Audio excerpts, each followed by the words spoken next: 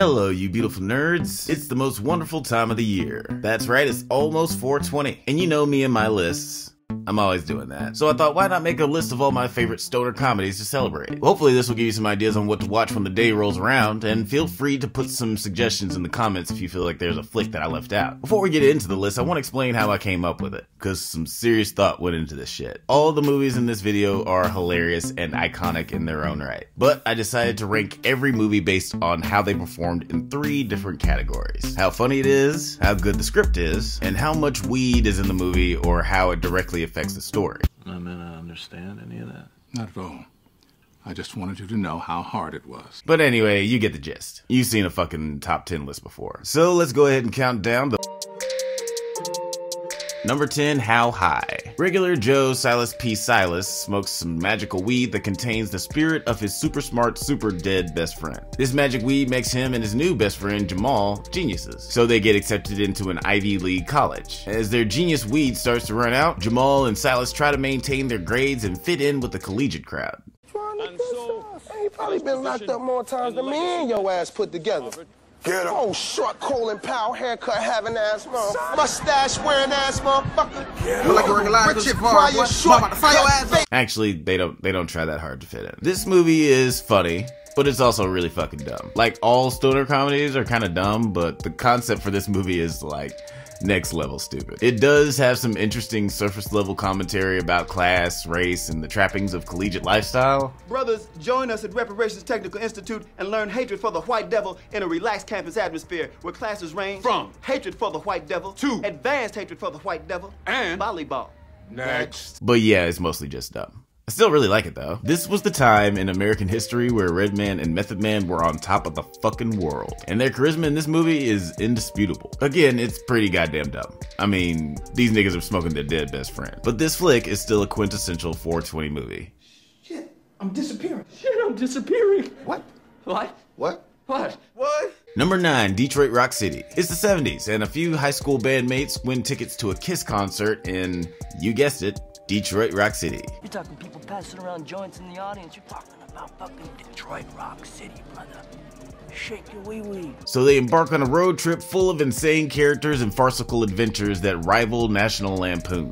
I mean, like the good National Lampoon movies. This movie holds a special place in my heart. Not only do I personally really like Kiss, and I was also born in Detroit, like most angry adolescents with too much time on their hands, I was in a band. Call me biased, but in my opinion, this is one of the funniest coming-of-age stoner films of all time. The pacing is crazy fast. Every scene just kind of seems to escalate to a hilariously calamitous level. Most kids go through a transitionary period in life. Moving away, graduating college, your dad was an evil villain that just got put in jail, so now your mom is making you change schools. These things happen. And what makes these changes so heartbreaking is that you usually have to say goodbye to someone you really care about. And this movie is kind of all about shedding layers and taking the first steps into the next chapter of your life. With a criminally underrated ensemble riddled with the likes of Sam Huntington, Natasha Lyonne, and Eddie Furlong, this one easily makes the list. Dude, where's my car? Where's his car, dude? Number 8, Harold and Kumar. When roommates Harold and Kumar get the late night munchies, the duo embark on a road trip to the best fast food spot on earth. I want something we haven't had in a while.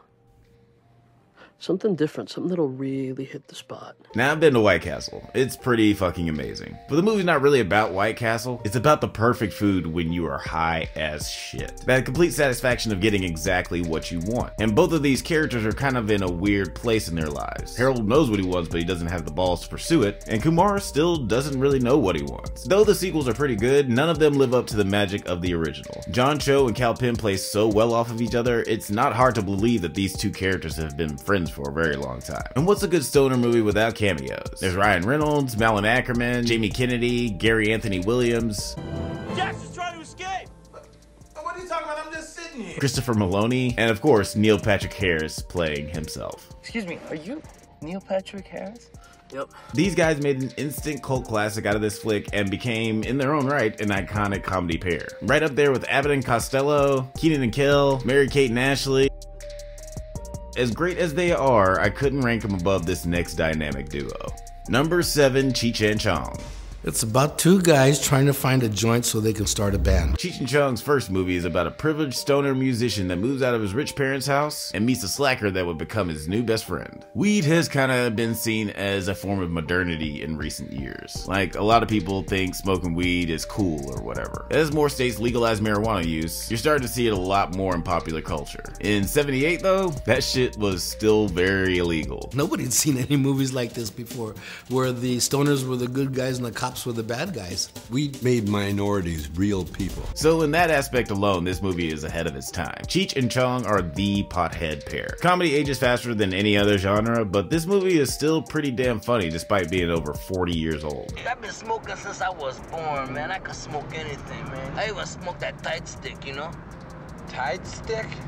Yeah, you know, that stuff is tied to a stick, you know? It's pretty silly and doesn't really have a plot. Like, shit just kind of happens in this movie. What the script did, it got us from point A to B. So there's not a lot of writing. We were just making it up as we went along, but we had an idea of what we were doing. We have to get from here to there, and then from there to there, and then from there to there. But it's all really funny. If you can believe it, my mom showed this to me when I was a kid because she just thought it was hilarious. She didn't smoke weed or anything. She just loved this movie. It kind of feels like a 420 Blues Brothers. It's such a silly thrill ride though, that if you're not taking yourself too seriously, you can't help but enjoy yourself. Number 6, Super Troopers. Do we look like the two dumbest guys in the world to you? Precinct of slacker highway patrolmen stumble upon a drug conspiracy that could give their station the publicity that they need to keep them from getting shut down. It's hard to think of a cop movie being a stoner comedy, but the guys at Broken Lizard pulled off that duality brilliantly. This movie weirdly humanizes police officers by giving it the feel of a man-child workplace comedy. Now, I don't think all cops are bad people.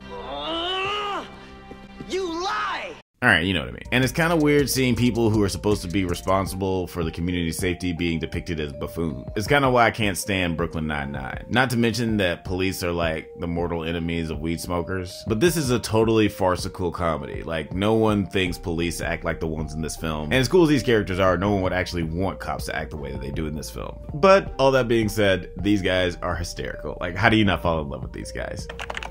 Enhance. Enhance. Enhance. Just print the damn thing! Number 5, Smiley Face. Hello there, Smiley. Hi, Jane. When out of work actress Jane accidentally eats enough edibles to make Wiz Khalifa go blind, she goes on an unorthodox and somewhat preventable adventure across Los Angeles trying to pay her rent. This is a fucking awesome flick. Every year around this time, I'm always surprised by how many people have never heard of this film. Most 420 movies are buddy comedies, but Anna Faris manages to carry the whole movie by herself. She has so many scenes that make me die laughing, it's hard for me to pick a favorite. There are a lot of awesome cameos too. Harold and Kumar's own John Cho, Danny Trejo, John Krasinski, Adam Brody, Jane Lynch, Roscoe Lee Brown. Roscoe Lee? Holy shit, you're famous! Yes, I am. Carrot Top. Carrot Top. Carrot Top, helmed by the only Asian director on this list. This movie is super goofy while also being kind of smart. It also moves at a really fun pace where you never get bored. Till we meet again. Okay. Number 4, Half Baked. For $400, I got Jerry Garcia in a pouch, man. Who the hell told you that? The guy who sold it to me, Barry Garcia. What's he supposed to be, Jerry Garcia's brother? No, actually, it's Andy Garcia's brother. There may not be a more well-known or instantly recognized pothead movie than Half Baked. Tamara Davis, director of classic films like CB4 and Happy Gilmore, crafts this goofy yet clever ensemble buddy comedy starring Harlan Williams, Guillermo Diaz, Jim Brewer, and the now infamous Dave Chappelle. He told me about his lawyer. He had sex with my mama! It was an instant hit upon its theatrical release, but Universal Studios themselves only let the film run in theaters for 4 weeks. This was partially due to the fact that people were smoking weed in screenings across the country, and the studio didn't want to be associated with that. Even with the short run, Half Baked managed to earn 4 times the film's budget. Just imagine how much the film would have made if it had the chance to stay in theaters longer than a month. It would have done like better than it did. Don't shoot! We're just trying to take our son out of this hostile environment. Their son? Maybe they're one of those gay couples. Number 3, Jay and Silent Bob Strike Back. I know, right? I almost forgot about these guys too. But these guys are synonymous with 420 culture. Though for a long time, these guys were the R2 and 3PO of director Kevin Smith's earlier films, Jay and Silent Bob Strike Back place our favorite side characters center stage. This is an awesomely crafted amalgamation of characters and storylines from all of Smith's prior films to this one, which is an incredible feat considering this was years before Marvel created their cinematic universe and inspired everyone else to start doing it. Badly. I'm looking at you, Dark Universe. Jay and Silent Bob were a constant in the director's films that helped clue the audience in on the fact that all the films existed in the same world. Smith is a true movie buff, so you'll notice subtle nods to other films, including Cheech and Chong. He's also a big old comic book nerd, so yeah, you'll see a lot of those references too. It's an introspective look at the way comic book movies are made and how audiences react to them in the age of social media. The buzz is any indicator, that movie's gonna make some huge bank. What buzz? The internet buzz.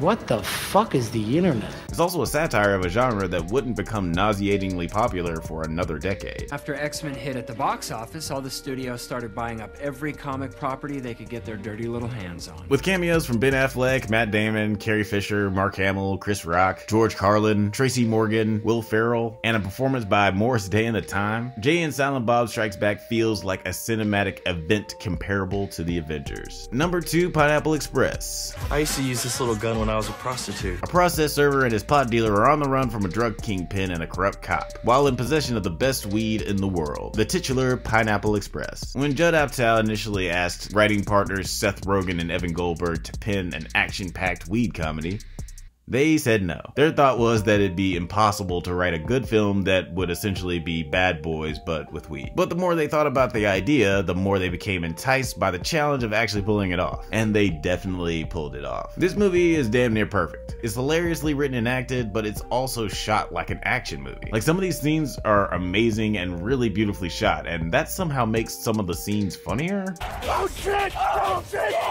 Go, go, go, go! It's one of the absolute best films in Seth Rogen's filmography, and it's not even up for debate whether this deserves to be called a stoner movie classic. There's only one 420 movie that's better. I'm gonna get you high today, cause it's Friday, you ain't got no job, and you ain't got shit to do. Number 1, Friday. Written by Ice Cube and DJ Pooh, Friday follows hail fellow well-met Craig on his first day smoking weed with his pothead friend who is aptly named Smokey. You got a big booty? Smokey, I am not trying to look at that girl's booty, all right? No, you don't look at her booty before. Friday is a bona fide classic. Much like Blade Runner though, the enjoyment of this movie is very much dependent on the version you watch. There's a director's cut out there that's just a little longer and it's not as good. It's just too fucking long. Future Italian Job and Straight Outta Compton director F. Gary Gray makes his feature film debut with this one and ladens the film with a beautiful soundtrack that includes the likes of Isley Brothers, Dr. Dre, and Rick James, just to name a few. This also might be the most quotable movie on the list. To this day, you can still hear people say, "Bye, Felicia." And once you hear Chris Tucker say, "You got knocked the fuck out," you can't unsee it. The best thing about this film is that there isn't a wasted moment. Every action develops a character, moves the story along, or foreshadows something that will happen later. The script does a really great job of doing two things at once: building relatable characters and making sure the audience doesn't get bored. I dare say it's a perfect stoner movie. Yeah, it's a funny movie, but the real feat is how tightly written and directed it is. It gets goofy and hyper-realistic, but it's also not afraid to get heartfelt and teach a real lesson. This is the only movie on the list that actually gives me moments where I want to tear up. And John Witherspoon's comedic and dramatic performance in this movie is just so, like, people don't talk about it enough. You think you're a man with that gun in your hand, don't you? I'm a man without it. Put the gun down. Come on, put up your dukes. Now you're a man. Friday is one of the most iconic, legendary, and overall beloved comedic films of all time. And it's still underrated. Okay, that's it for today's list. But what's your favorite stoner comedy? Let it be known in the comments section. And if you like this video, please do not forget to like and subscribe. I know sometimes y'all be forgetting. Marijuana affects the memory. But stay safe, you little potheads and non-potheads, and may the force be with you.